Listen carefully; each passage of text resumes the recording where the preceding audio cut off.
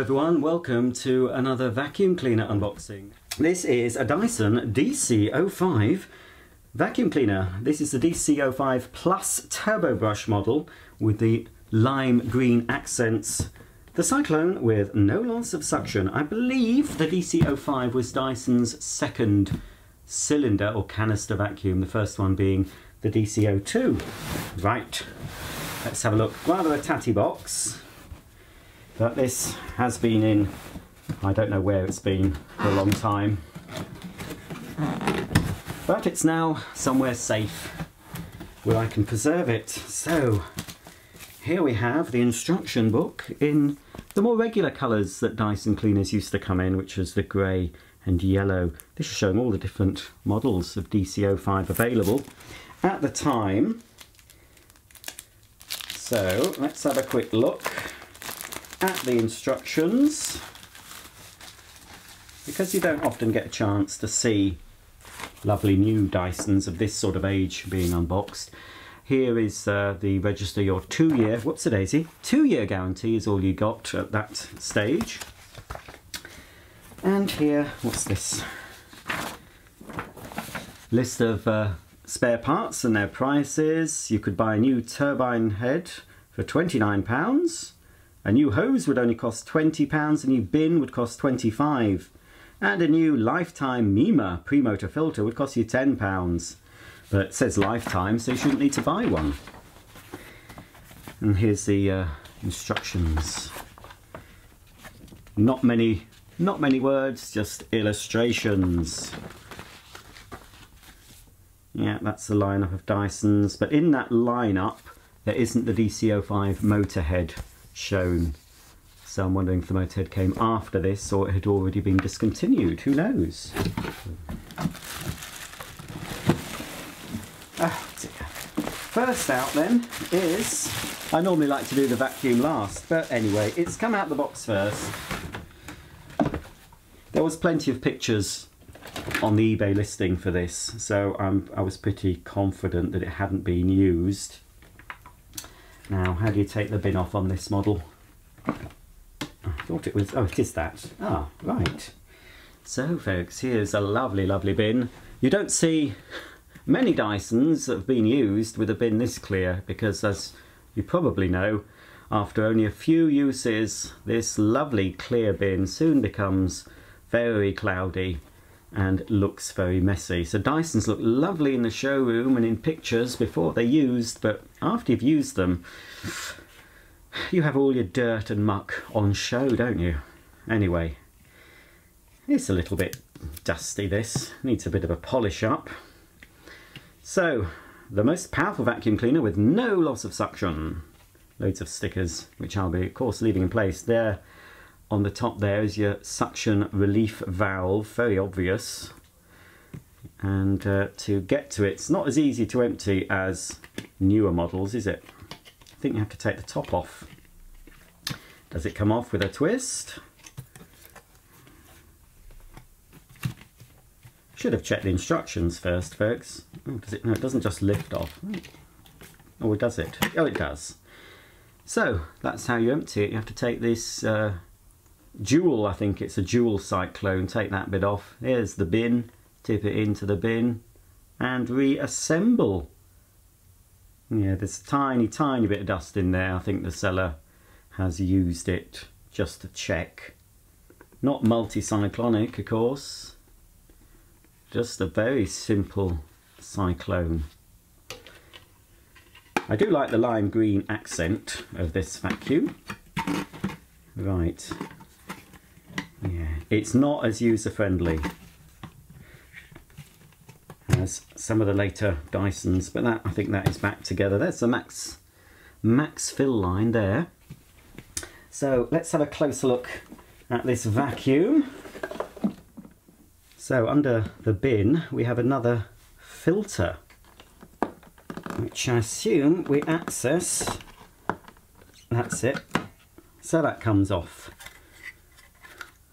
Look at that, lovely and clean and shiny bright, like a diamond. So this says permanent Dyson H level, lifetime this way up. Oops, a daisy, wrong way. That's a shame, isn't it? It topples when the top's open. It won't stand upright. So that's just quite a thick sort of foam pad filter. Now I'm not sure if these are washable. The top filter, which I'll show you in a moment, yes, that's there, is certainly washable according to the pictures in the instruction book, and I expect the other one isn't meant to be washable. Doesn't look like it, does it? No. Right, so that's a permanent filter there. Fits in the bottom that way up with the writing uppermost. And here, this is your exhaust filter, which is washable, hence the tap illustration. So that's the foam that comes out, and that's your other filter. You can rinse under the tap, give it a good clean, dry, of course, before use, and that fits into the top here. I think it was that way up, wasn't it, folks? Can you remember? I know I've only just done it, but I've forgotten. I'm getting on in life and I don't know what I'm doing half the time. I think it does go that way up. Where's the bit on the filter? Yes, it's showing blue up. Blue up. No, we don't want it to blow up. Blue uppermost. And that, ooh, that will close. Let's move that out of the way. That will close when the bag container's in place, but of course we need to fit that first. Don't put the bagless unit on until that's in place, which goes on here. I think you tuck it in, do you? Or do you? No, it must tuck in. Yes, it tucks in, that's it. There we go. Clicks into place, and then we can pop the bin. It's not very easy to sort of do. Hang on, that's a bit odd. Where does it fit at the bottom? Ah, right. There's a little, I wonder if that would ever break, little thing sticking out there, look, and a little groove in the bottom. So you've got to line that up. Then sort of push it back, that's it. Then close it. Right, that's on. And we've got your cable at the back. I love this plug in the matching green, and it's one of those nice rounded plugs, branded Dyson. I'm not sure what that's all about. At the bottom of that plug, can you see? Something's sticking out there. Right, nothing's broken so far. It's got a thin cable, which I will pull out, and we'll show you the rewind in a minute. But I'll leave it out until the end of the video, because I'm going to turn it on. That seems a reasonable length of cable. That's it. That is a lot of cable there. So there's that. And then we've got some swing tickets. Another The Story of Dyson booklet, which is possibly the same as my DC04 that I opened.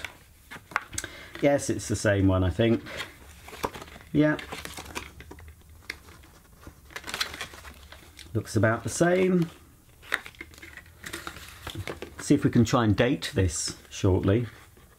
Here's a swing ticket. The DC05 Plus Turbo Brush is the most powerful cylinder cleaner with no loss of suction. Its Turbo Brush improves pickup of pet hairs and other fibres. Does that? Oh, it opens. Does it open? No, it's just a single thing. And it's more about the Turbo Brush. Rotating brush bar powered by airflow improves pickup of pet hairs and other fibres. Adjusts to carpet pile thickness. Short pile carpet, long pile carpet. Also includes Dyson designed floor tool. I wonder if that's got a nice metal base plate. It might do for the age of this particular cleaner. And there's all sorts of writing on the machine. Engineering and design awards, and long lists of awards and things it's won and where it's displayed, museums, etc. So that's that. So on the back you've got your auto cord rewind. Won't press it in properly yet. And then the other side, it's a nice neat little machine. We've got your on-off switch. This is where the hose doesn't seem very strong, that bit. It'll be okay in my hands though. Underneath you've got swivel. It does, you know, it seems a good, nice plastic on these. There's a combination of different plastics, because that's sort of harder, that's softer, and that plastic, that's like a rubber little bumper that's around the front there. And here's the serial number, so let's have a look at that, folks. So it's serial number 076 UK 07878. Again, I'm assuming it's a UK made machine. It's 1250 watts. For patent information, see operating manual, Dyson Limited, Malmesbury, SN16, ORP, England, UK. Okay, let's have a look at the tools. Starting with a lovely metal wand, all plastic nowadays with Dysons. But lovely metal on this. It's telescopic, of course. Oops, there we go. Bit of a ratchet action. Not too heavy. Got a little catch. I wonder if those used to break off, that little catch there. And that's the other side of it. So that's your wand.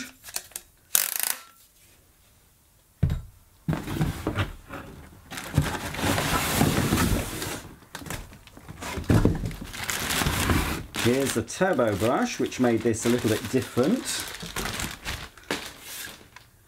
There is a very, very faint fleck in the grey. It might be hard for you to see on camera, but there's a little fleck. Looks quite familiar shape of turbo nozzle. Seen it on other machines, and in fact it's made by that German manufacturer that I can never pronounce, but you should know the one I mean. Can you see there? That's the, can we see it? Just trying to hold it so you can see. Can you just about see that in the middle there? That's the brand. They make nozzles for Miele and Sebo and many other brands. So you've got little adjustment for different carpet heights, for high pile and low pile. That just opens a vent. You've got parking bracket, little squeegee, nice soft sort of squeegee at the back. 2 wheels at the back, 2 wheels at the front. And of course you've got your rotating brush. No way of accessing the turbine easily on this model. You've got to take the screws out to get to that. So no access hatch. But there we go, that's the turbine brush. Here's the lovely, lovely handle. Do like the design of this. Obviously you have to connect. Oh, I just thought it was broken for a minute. I'm always expecting something broken, but no, it's okay.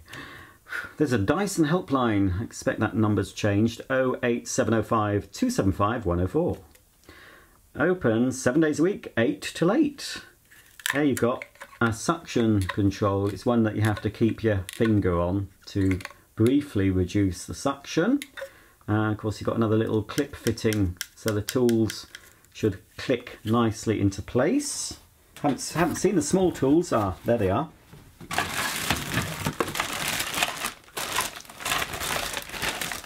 They've not opened them, but I will, I think, if I can find my scissors. I know I shouldn't really cut into it. I've decreased the value now. Again, lovely, lovely lime green crevice tool, branded with the Dyson logo. Nice soft dusting brush that you can adjust to different angles. I was going to say they don't store on board, but I believe they do store on a little caddy that fits to the hose. And there's your upholstery nozzle again. I think that does that twist. Yes, that twists into other positions. It's very nice bright colours.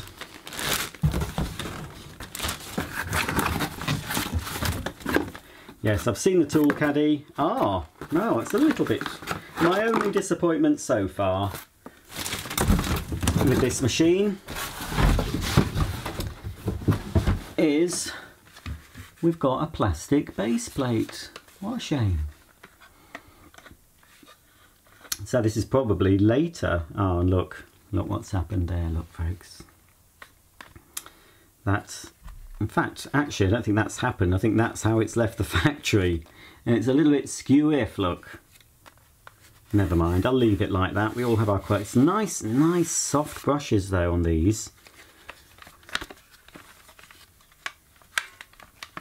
That's it. I always find these a little bit awkward, this type of nozzle. So there we are in the hard floor position. And I say they're nice and soft. Not too soft, but nice and soft brushes for your hard floors. And then for your carpets, you need to press down on there to retract. Well, it doesn't really retract the brushes, it moves the middle plate up and down. So the brushes stay still, but it moves this. So I think I had it actually in the carpet setting just then, didn't I? Oh no, that is hard floor setting. Carpet setting is that for your carpets. So there's your main nozzle, and finally, before I switch this on, we have got the hose, and it's not a bad length actually. I think it's a bit long, it might be 1.8 meters, and here looks like it's all permanently fitted to the hose is your tool caddy. So I'm assuming the tool caddy goes higher up. I don't suppose it matters which end you put the hose into the machine because they look the same. But I think from the pictures I've seen of this model, and yes, looking at the pictures on the instruction book, that goes up the handle end. So we have to put the handle in, of course. Line up that, the lime green collar there. Oh, it's lovely jubbly. I don't know why some of you follow me on Facebook and other things, I'm having sort of Dyson, I don't know, a revival of Dyson products. I've had a lot of Dysons and I sort of fell out with them, and I'm sort of appreciating them again. I don't rate all Dyson cleaners, but you know, some are okay. So this hose has to fit into the machine up here. So I think you just push it. Now it doesn't actually click into place, you just push that like that, and then it's this lime green sort of collar that needs to fit onto this part. I'm wondering if it would be easier to fit it first. Let's take the bin off. Maybe fit this piece first, and that should click when I slide that in. No, it hasn't. It's not clicked, but it does seem to be in position. I think you can remove it, yeah. But it's not having a nice, it's not got the new, you know, the nice Dyson click that I like. A very discreet little click it made. Oh dear, right.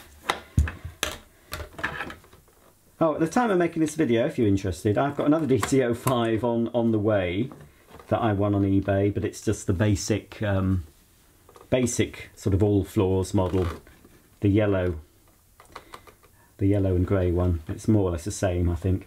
So that's the hose. We're going to turn this girl on, aren't we? Very pleased with it so far. There we are, that's that. So for the time that these came out, I'd say in the 90s, they were looking pretty different to the vacuum cleaners that we were used to, which of course were, on the whole, bagged vacuums. Let's pop the tools on. There's nowhere to indicate which tool goes on which, so I don't suppose it matters in this case. Not the ideal situation to have the tools stored like this. I don't really find cleaners that have the tools on the hose very convenient, but that isn't a bad attempt. At least they shouldn't fall off those, they seem quite secure.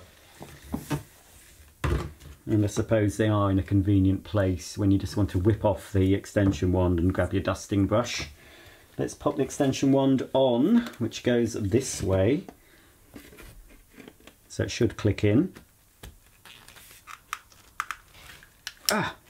Just a tiny little click, not the nice loud click. And then of course we can pop on whichever nozzle we want. Wow, I'm really chuffed. Wasn't exactly cheap. I didn't have to bid on this. It was on a buy it now. So I decided, well, it's quite expensive. I didn't get it straight away. Nobody else seemed to want to buy it actually, because it was a bit pricey. But I better not force that on. That's, oh, there we are. That's the parking bracket. But to me, you don't see new. There's plenty of Dyson DC05s, plenty of second-hand Dysons on eBay and other selling sites, but they've had a hard life. And to restore them, you'll end up, you know, to restore, if I got a tatty DC05, assuming all the parts were available, I'd certainly want a new bin. The other parts I'd need. And by the time I bought all the parts to restore it to how I want it, it would end up costing as much, I expect, as one of these new in the box ones. I'm going to plug it in then and see if it turns on. Spoiler alert, yes, it works. It was in the on position. So, do you want to hear it going? Yes? Okay, let's do it.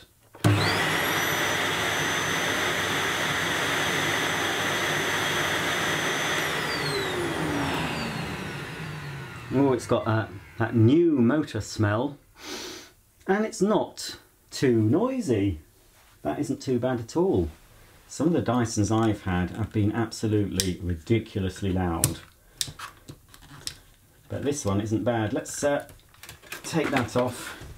Let's see if I can judge the suction. If I can take that handle off. Yeah, it is a little bit sort of heavy with the tools on it.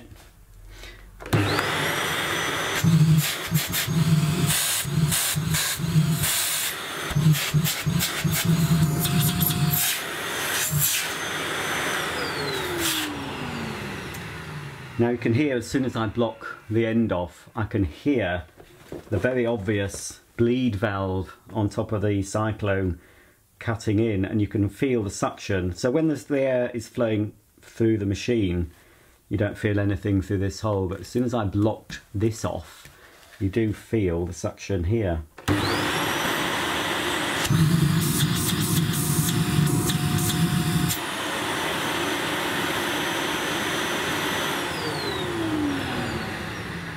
But that's obviously, it's to protect the motor, so there's always airflow, because what happens with a vacuum cleaner motor, when there's no air flowing through the system, that's a bad thing obviously, because you need the air to flow through to keep the motor cool. When that doesn't happen, most vacuum cleaners nowadays have things like this bleed valve and they have thermal cutouts.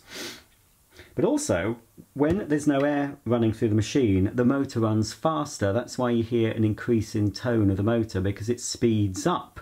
Some scientific, physical action that it does, don't ask me to explain, but I suppose there's no air going through, no resistance, because the air will provide some resistance through the motor and fan. It speeds up, so it's not good for the motor. That's why, folks, you should always keep your bagless cleaners empty, keep emptying them, keep the filters clean, and again with bagged vacuums, keep checking your bag. Make sure it operates efficiently. Let's have a quick go of the turbo. This will obviously increase the noise level.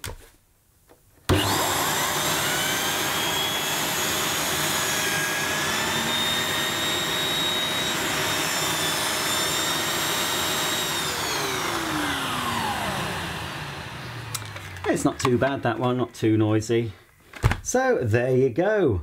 Still got that lovely new motor smell, not a smell I expect from a Dyson of this age, but it is nice. As my regular viewers know, I am a sucker for old cleaners that are new, if you know what I mean. Cleaners that have long since been discontinued, that have managed to survive being bought and opened and used. And I do tend to, I'll buy any vacuum. You know, there's some vacuums I buy because I like them, but even if it's a vacuum I've no experience of, if it's new in the box but it's a few years old, I tend to go for those because I think they're pretty interesting. Okay, let's check the cord rewind. It will probably tangle up, but let's give it a go.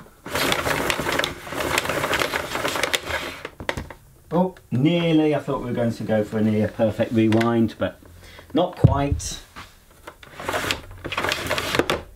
There we are. Well, I hope you've enjoyed this unboxing of my new Dyson DC05 Plus Turbo Brush.